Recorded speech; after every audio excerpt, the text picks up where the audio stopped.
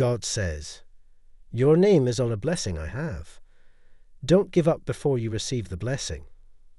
Along their journey, you can give them clarity and understanding by assisting them in recognizing the synchronicities and indicators you present. You're just about to make the discovery. You're nearing a fresh start. Let these words revive your body and comfort your weary spirit. The universe wants you to prosper, and it will exert all its efforts to make that happen. This is the answer to your prayer for assurance today. You'll be fine, I assure you. The situation will improve, and there will be blessings for you. Your future holds breakthroughs, and your healing is on the way. Your financial situation is about to improve. You, my darling listener, your guardian angels have a good message for you about important relationships coming up soon.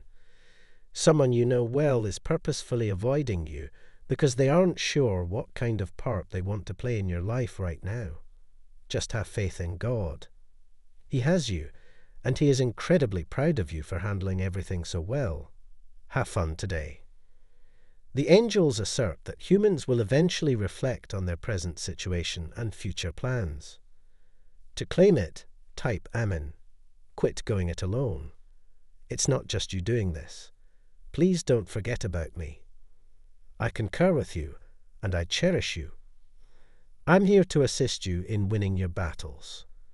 They will ponder what they have been doing all this time, contrasted with what they do, and either be inspired to push themselves hard or feel guilty for not pushing themselves hard enough.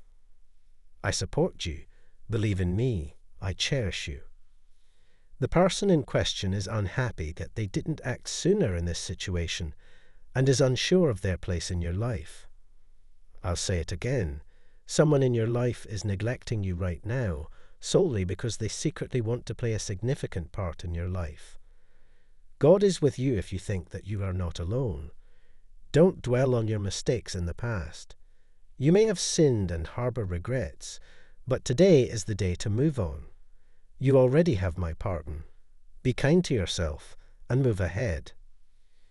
It's common to understand why someone would be in a strange mood where they aren't necessarily furious, but are disturbed and don't want anyone bothering them. This individual is angry with himself and must resolve their issues on their own. Continue on, and remember that I am always with you. I have never disregarded your petitions. I occasionally respond to them in unexpected ways.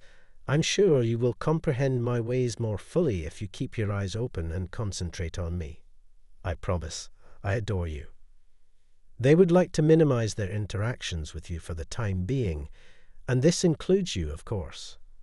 It is clear why this is the case, as they cherish you.